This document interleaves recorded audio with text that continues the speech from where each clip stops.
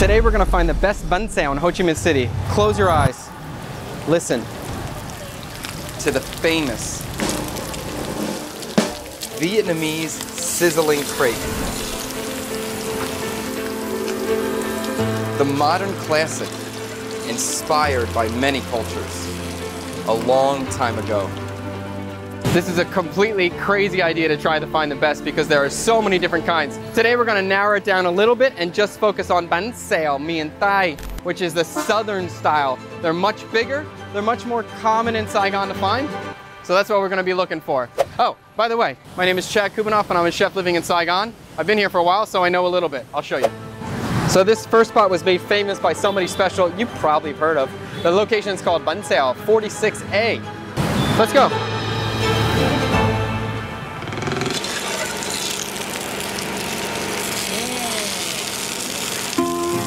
A comforting sizzle, the pouring of batter, the smell of good things wafts from the kitchen out into the street, a smoky invitation.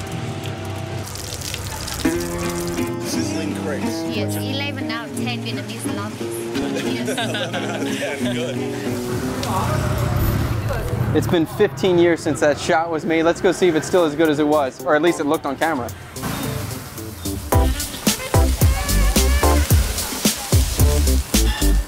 How do I feel about this? I think it's pretty amazing. They have 12 burners going and they're cooking over wood fire, so I'm pretty pumped. It looks really, really enticing.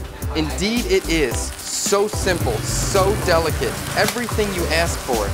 Peeled shrimp, fatty pork belly sizzling in the hot pan, the creamy batter with the coconut milk, topped with mung beans, onions, and bean sprouts. Put the lid on and move on to the next one. While we're waiting for our Bánh Xèo to cook, let's go investigate that noise.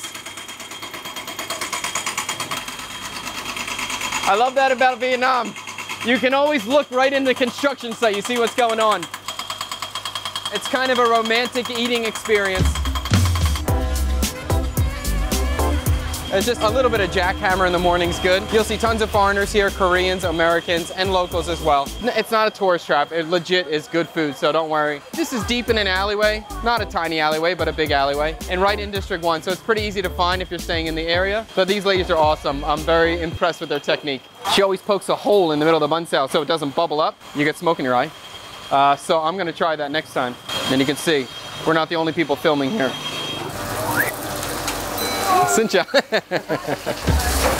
Our Bánh Xèo is beautifully golden brown now. Time to fold it in half, pour out the excess oil, and it's ready to be served. Crispy on the outside, soft and creamy on the inside. Let's try the version that the legend Anthony Bourdain recommended to us.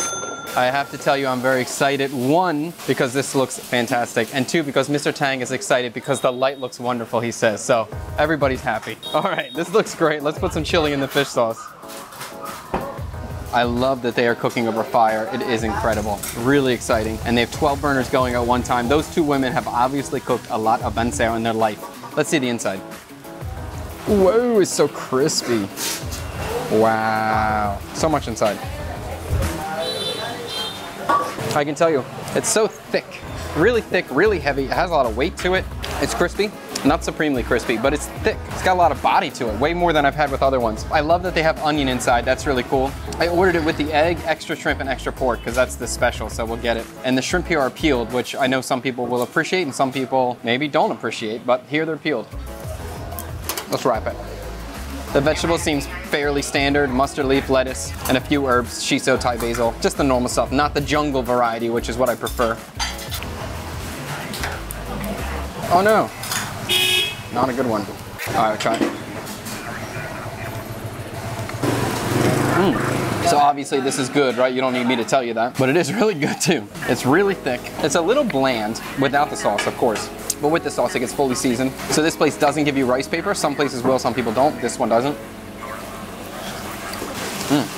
Usually most of these recipes will include rice flour and wheat flour. I feel like this place probably uses a lot of wheat flour. It has a texture more similar to like a pancake, although it's crispy on the outside, but the interior, the fluffiness is like pancake kind of flavor. Definitely unique in its texture and its overall girth to it. It's just a beast of a Bánh Xèo. This is one that you do not need more than one. One will fill you up here. So it's actually kind of funny. When I lived here before, this was the first bánh xèo that I ever tried. I think my wife took me here for like our second date. So that was like 10 years ago. This is the second time I've been back. Still darn good. I think Bourdain sat right at that table, although that table was taken. So we can settle for this one. It'll work. Maybe next time. You have to come here. So when you go back, you can tell all your friends to come here and try this. I'm doing that now. The chili's creeping up on me. I can say I appreciate the peeled shrimp. I feel luxurious to me now to have peeled shrimp. I gotta be careful. I can't eat more than this. Let's go try something else.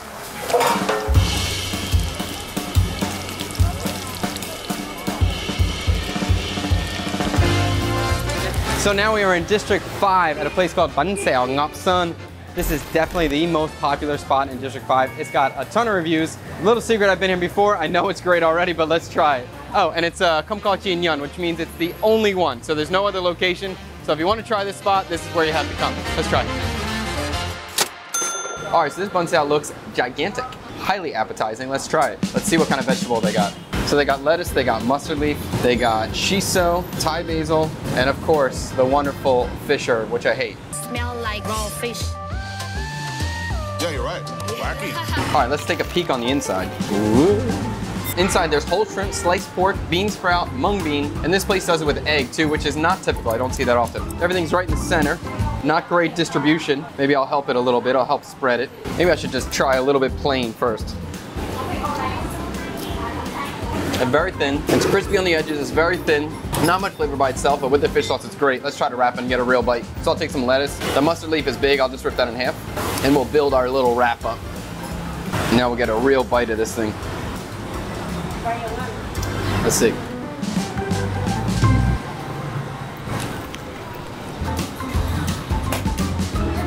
This is excellent. It's a little bit creamy. Give me a minute. Let me enjoy this first bite. It's very, very good. It's soft. It's creamy. The pork is excellent. The pork is tender, but a little chewy. This really is one of the best in the city. It's been sitting a little bit because we've been shooting all this B-roll, so the center is not as crispy as it once was, but it's still super delicious.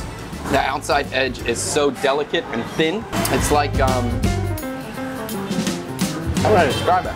It reminds me of something I can't place it yet, but it's just so delicate. All right, I need more.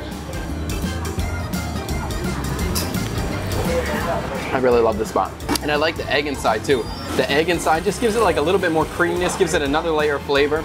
So this one's a little bit bigger than the first spot. It has a little bit less meat. The fish sauce here is great. I love the fish sauce, but we'll see how the third one compares to that. This restaurant is definitely the most famous for bánh xèo, but they have a lot of things as well. So we got a few other things to try. Let's do that next. So just like the first spot, they sell bánh quoc here as well. Usually they'll use the same batter. This doesn't look Southern style to me. This looks like Vũng Tàu style, the beach town, because it's white. But we'll see. Let's try one. Eat this the same way as bánh xèo. Just roll it up. This is definitely more Vũng Tàu style. It's not like Southern mean Thai style because it's not creamy. It doesn't have the coconut milk in it. It's good, but when I come back, I'll definitely get the bánh xèo. I think that's exceptional. This is good. Let's try something else. So this one is bánh cốm. I don't know what cốm means. I have no idea. But basically, this is like a big meat and shrimp and mung bean cupcake that's deep fried. It's cooked in like a cupcake-shaped ladle. The whole thing is deep fried. Typically, you would wrap this up again, but I don't need to wrap anymore. I'm done wrapping for now. Let's just try it. It's not bad. That's pretty good, actually. These are always very dense and very heavy. So it has like a batter. It has like a rice batter with the mung bean, the shrimp, and minced pork. It's really thick. It's really heavy. And usually I just think it's okay. This one is probably the best I've had. Okay, I kind of like it more. When I come back, I'll get a bánh xèo, and I'll probably get one of these too. I like it. Next, I was so excited. Anytime you sell a spring roll by the piece, I'm gonna get one. Most places sell by the plate, so that's a little hard to convince me to order, but by the piece, yeah, I'm gonna try it. So this is their spring roll. Looks like a rice paper wrapper, probably ground pork. I don't think there's any shrimp inside, just ground pork. It has nice pork flavor. It's simple, it's delicate, pretty damn good. And this is like 50 cents for a spring roll, so that's worth it. Next, so this is bì cuốn. Bì is pork skin, cuốn is roll or wrap. So this is a wrapped pork skin roll. Pretty much similar to a gỏi cuốn or a summer roll, but this one has skin inside instead of shrimp and pork. Let's try it. There's garlic in it too. are good. It took me a while to appreciate shredded pork skin, but once I became familiar with the texture, now I love it so much. It's so good. The flavor is great, the texture is great, and it also has toasted rice powder in it as well. So I like this one.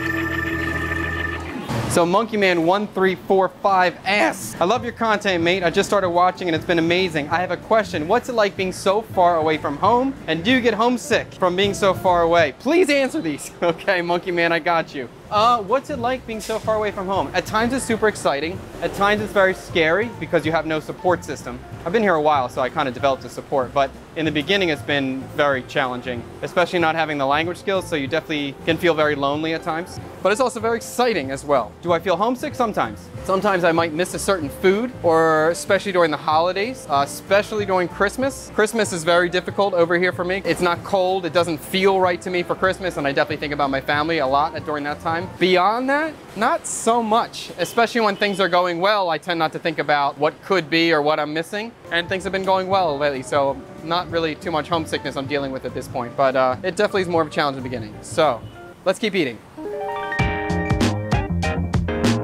Okay, so a little bit of change of plans. District 3 location was closed, so we had to go to another very popular spot in the city, and that is this place called Bánh Xèo Pho Tan. Pho Tan. This spot is pretty cool though. We're right across from a big temple. It's a nice seating area. Zao Zung or Rao Rung is jungle vegetable. So this place serves a lot more herbs than the other places will. Let's try it.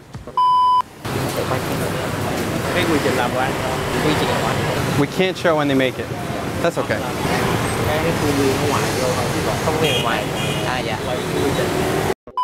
So this place is interesting. Normally, Mr. Tang would be all up in there getting tons of B-roll, but this place said we're not allowed to film the cooking station because there's a secret method or a secret pattern, I don't understand, of how they cook it. So we're not allowed to show you how they cook it, but we will show you what it looks like and how to eat it. This place is starting out strong. It looks super crispy, super beautiful. Let's check the inside out.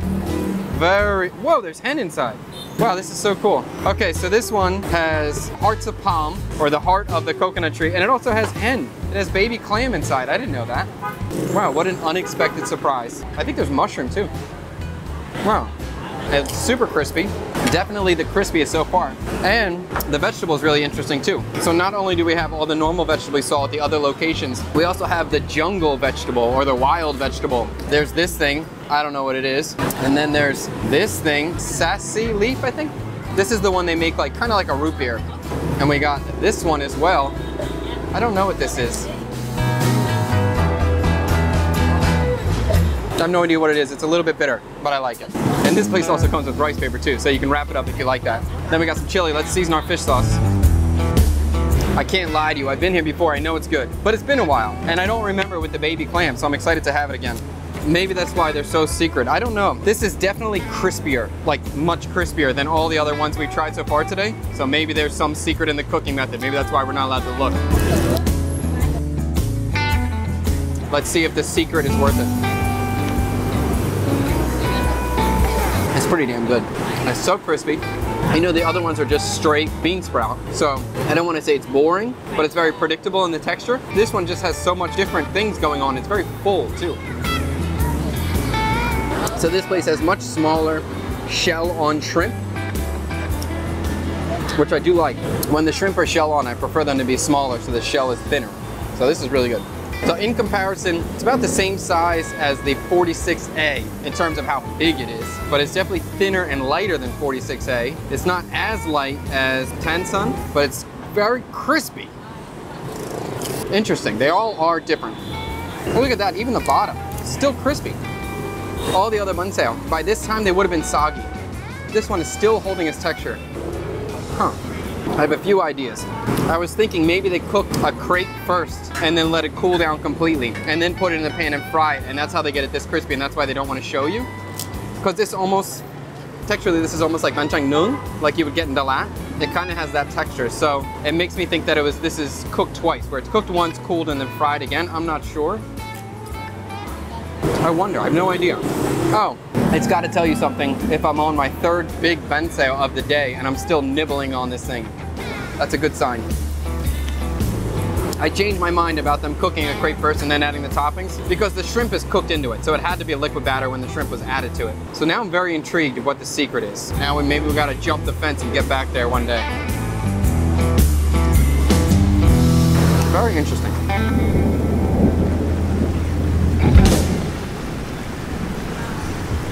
Well, that was fun. Which one was the best? That's a very good question. Honestly, we're looking at some of the most popular bánh xèo in the entire city, so of course they're all good. If I have to pick a favorite, it's gonna be between the second and the third one. The second one is so delicate and kind of that traditional flavor. The third one, there's just so much going on. It's super interesting and so crispy too. I think I like the third one the best. Bye.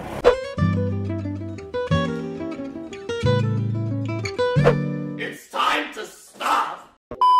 It is burning my fingers. Okay. Ugh. No. Never. Maybe one day. Oh God, I can't do it. You're ready. So that means I have to be ready. Now I perform. Oh no. Oh no. What a disaster. Tang told me he needs more B-roll, so that means keep eating. Okay, I keep eating. All right, I feel like an idiot. Make a surprise though. Oh, good, even better. I can't do this long. I can't do this long. Oh my God, there's a fly. Check out, subscribe, do all the stuff, like all this stuff. I don't even say bye.